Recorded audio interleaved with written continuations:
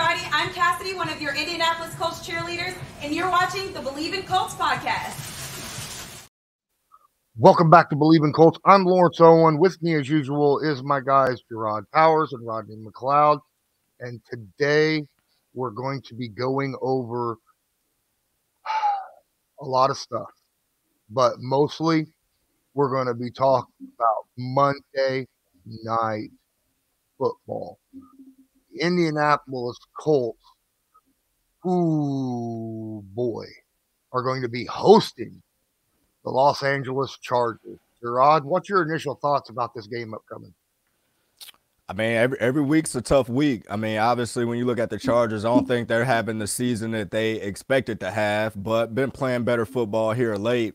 Got an up-and-coming, superstar in Herbert, big-time arm, can throw it all over the field, can make every throw in the book. Probably going to make some throws that we probably haven't seen because every week he does something with the football that you're just like, it's only one other quarterback in this league that can throw it like that, and that's Pat Mahomes. And then you look at the running back, Eckler is one of the better running backs in the league. He's been banged up earlier in the year, but seems like he's getting his groove back going. And, Keenan Allen been in and out of the late lineup here of late. And, as just like their other players, seem like, he's getting back healthy and into the rhythm as they're trying to fight for playoff aspirations as well. So, I mean, it's going to be another difficult challenge. Is going to be another difficult game. Rodney and the boys are going to have their hands full. They got weapons all over the field.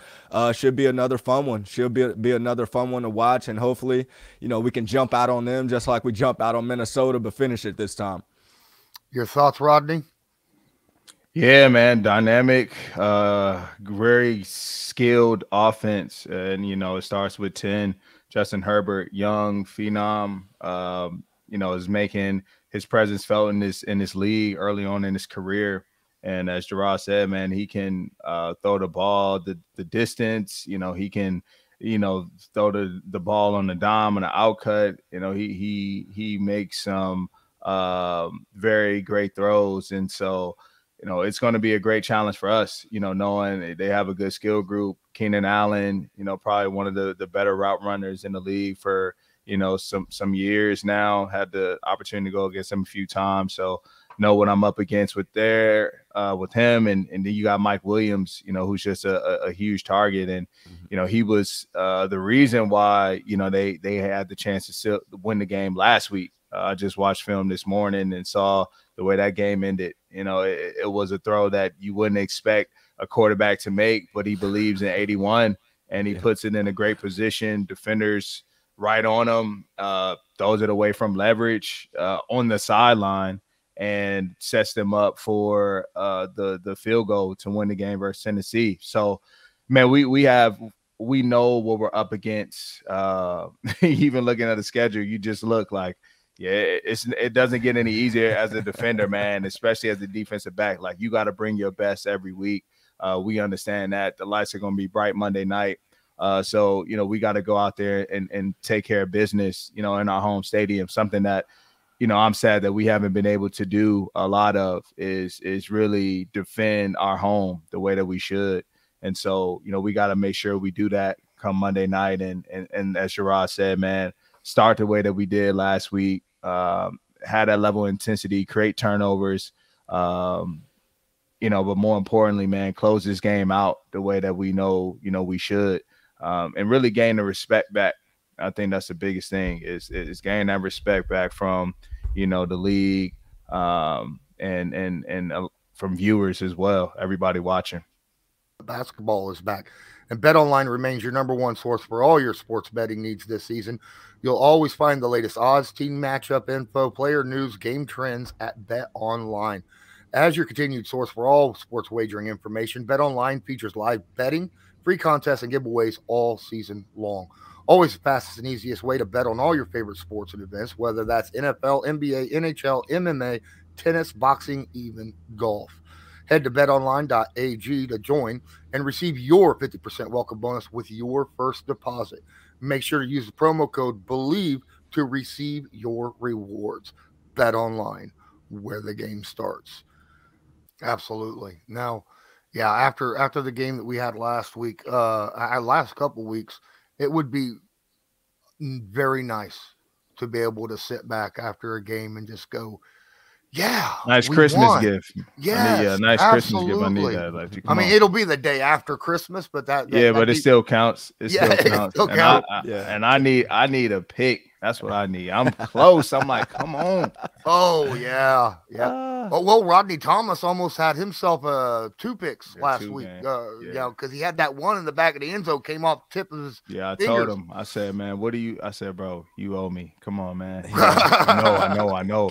I got you this half. And then I had an old coach tell me, if you just catch the ones they throw to you, say you'll be a Pro Bowl every year. But Rodney, man, you're definitely gonna get some opportunities. I mean, you already know they're gonna throw it 50 times, so you definitely gonna get your opportunities. It don't matter. They don't got to be down 30 to do that.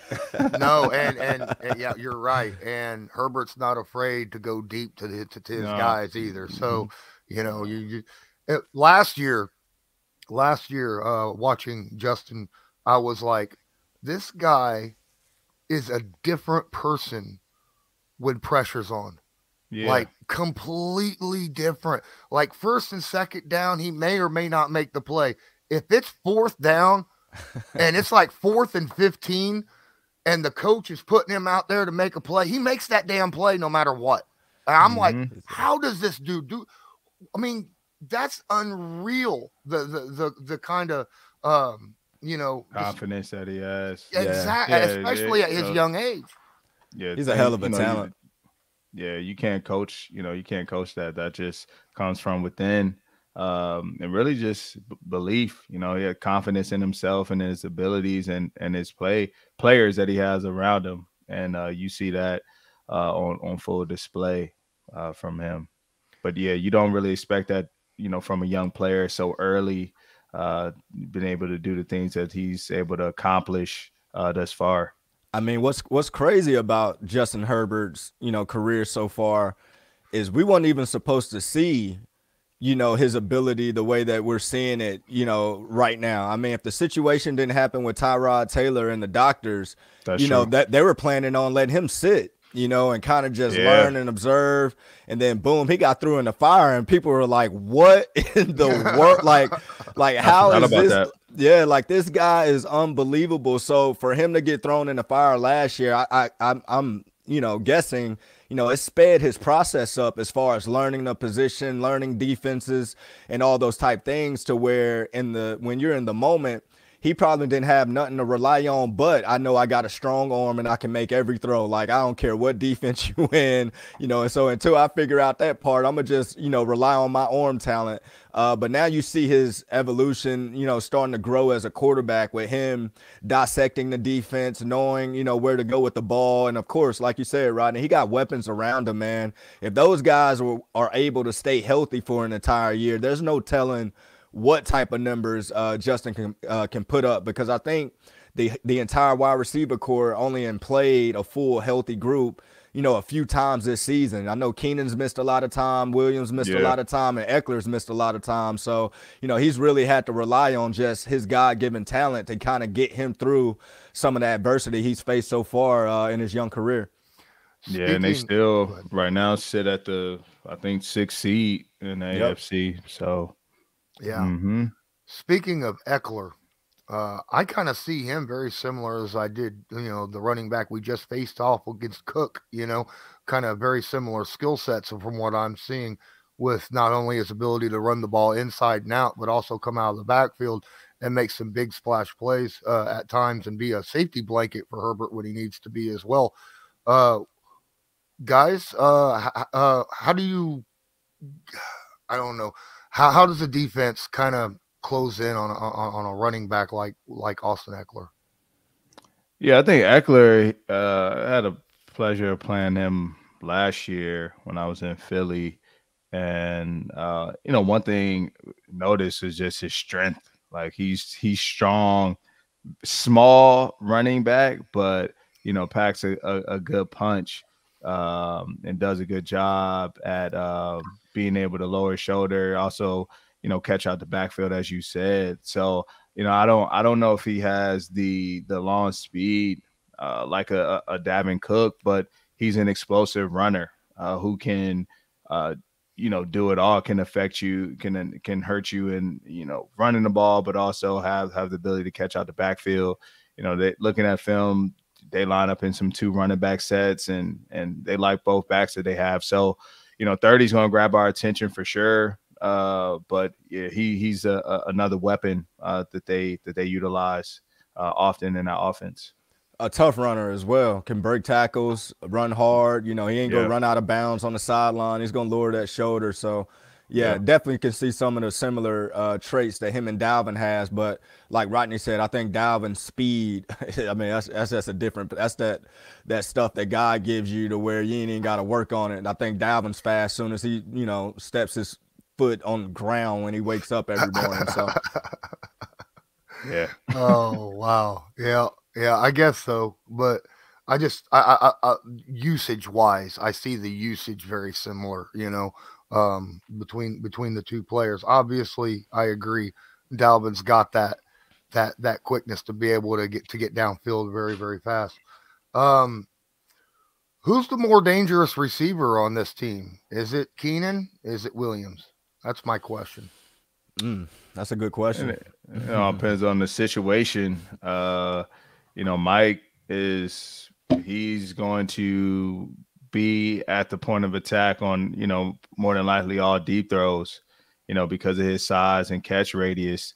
And I think Keenan Allen, where he is in his career, but he's always been a good intermediate route runner, right? Just controlling the inside. You see him in the slot a lot more now.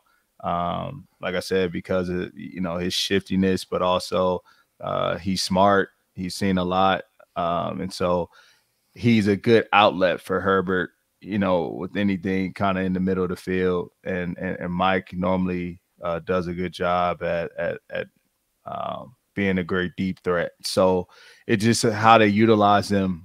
They both show up and both are effective.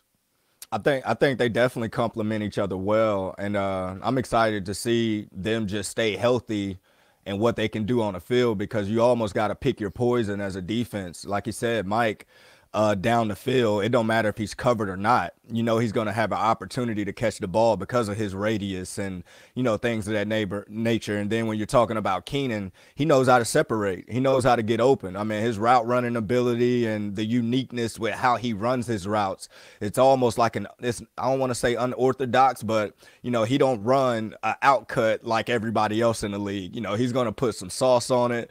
It's going to be some type of different, step or different angle that you haven't seen.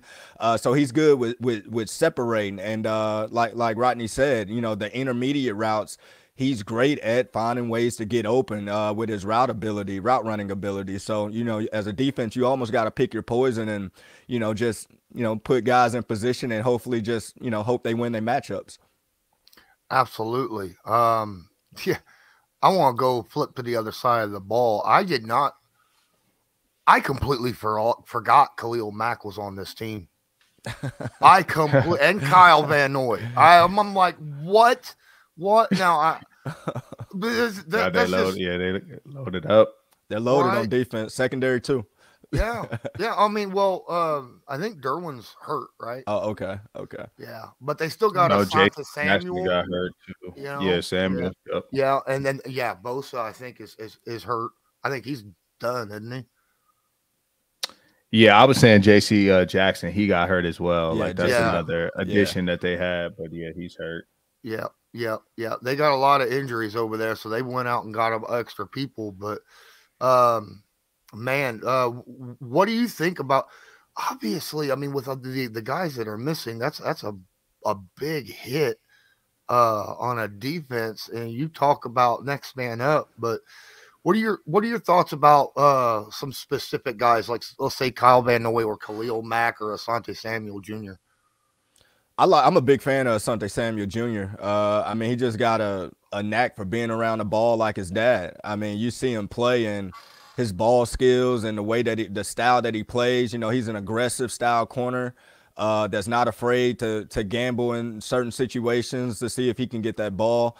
Just like there's a lot of young receivers coming into the league and having success early. I mean, it's a lot of big time corners that's coming into the league that's young and establishing themselves early as, one of the better players in the secondary or in the league. So I'm a big fan of Asante Samuel Jr. for sure. Rodney, anyone you want to talk about on this defense that kind of stands out to you? No, I mean, I think we all know Khalil Mack's body of work and resume speaks for himself. So, you would, as any offensive coordinator, O-line coach, you're gonna know where 5'2" is at. Van Doy, he's also a good rusher as well. I remember him being from the Patriots and Dolphins and seeing him. So definitely respect his game. And Samuel, I have caught Chargers games. He shows up in the secondary as a guy who, one, is fast. I think I seen him make an incredible interception on like a deep 7, and he came from like 15 yards back to grab it, and that just shows the playmaking ability that he had. And it's not a surprise and why that happens. Who his dad is, and he taught him the game and taught him everything he knows. And so you're seeing, now it's his time, and he's making the most of it this far in his young career. Absolutely. I'm going to get off topic of the game right before we get into our predictions for the game. I'm going to go to a different topic, kind of put you guys a little bit on the spot here. I'm sorry about this, but we talk about this being an offense-driven league right now. Rules are all for the quarterback, all for the wide receivers. Is that disparaging to young people getting into football to come into a defensive secondary, to play defensive secondary, rather than say, oh well, I'll play wide receiver, or I'm going to try to play wide receiver instead because it's easier? No, I think as the rules change, it's changing, at different levels as well. I mean, you watch college games and they're calling it the same way, as far as that, you don't have that type of, that much of room for error when it comes to playing in the secondary. So I think, as professionals, the reason why, we call them professionals, because they're able to adjust how the game's played and, change things within their game, whether it's training in the off season, getting ready for the new style of play or whatnot. I remember when the leading with your head and the tackling stuff was a big deal. And you look across the league right now, everybody is tackling the way that the league wants them to tackle. For one, they're going to take your money if you're not going to do it. And then for two, when it comes to the secondary, a coach is not going to play you if you're out there getting PIs all the time. If you're not able to adjust how the game is being called and played, you can't really call yourself a true professional. I mean, these guys are professionals. I mean, they're the top of the top when it comes to, playing football. Like Rodney is 1% of the world that can do this job at a high level. So if he's not able to adjust, how the game is being called or whatever the case may be, he wouldn't be in the position that he's in. So, I think everybody's able to adjust, especially if you're coming into the league, because, you're going to, you're going to play your game, how the game is being called. Well, I was more talking like young, like just getting into like middle school, high school. Yeah, that's what I mean. So, okay. So the guys that are starting in middle school, high school, they're being taught how the game is being played today, and not how the game is played 10 years ago or 15 years ago. Okay. All right. Yeah. All right. My son, if I'm fortunate to have a son, he's playing quarterback. my son's that's where the money receiver. that's where the money is. You good at all fronts, you know what I'm saying? No matter if you start back up, you gonna get make paid. a lot. Yeah, and now they're just gonna put the red. By the time my child's probably in the league of some sort, they're gonna have the red jersey on the quarterback where you can't touch them. Yep. Where you can't even. Yeah, it's getting to that point. They're gonna be able to play forever, man. Tom Brady, you're gonna see that every single year. Oh my goodness, I 20 plus years quarterback. Right. All right, we got about a minute left before we're gonna jump out of here. So Jerraud, What's your pick and prediction for this game? Chargers got a long flight. It's a long flight to Indy, and it's not like they're playing, the best ball that they could possibly play. Indy's had 2 collapses the last 2 weeks, and I feel like we figure it out this week. Definitely going to have to score some points. I do think that Chargers are capable of scoring some points. So I'm going to go Colts 33, Chargers 28. Wow, 33 has been a big number the last 2 weeks. I'm telling you. So now you're saying we're going to score 33. All right, I got the Indianapolis Colts beating the Los Angeles Chargers as well. I think the defense holds it down for most of the game. I think the Colts will be able to run the game even without Jonathan Taylor. I like what I'm seeing from Deion Jackson for the most part, and Moss. I think the Colts win this 23-17. I think the defense gets a score in as well, whether it's a fumble return, like strip sack, fumble return, or an interception. Rodney, it's your turn for a pick 6, my guy. Man, I appreciate you. That's the gift we need. All right, Rodney, you're predicting a win, right? Yes, sir. All right, get it done. By any means necessary. Any means necessary. Absolutely, just like what Jerraud said last week. I want to thank everybody for watching. Please check us out. I'm Lawrence Owen, Jerraud Powers, Rodney McLeod. This was Believe in Colts, brought to you by Bet Online. And until next time, go Colts. Do you believe?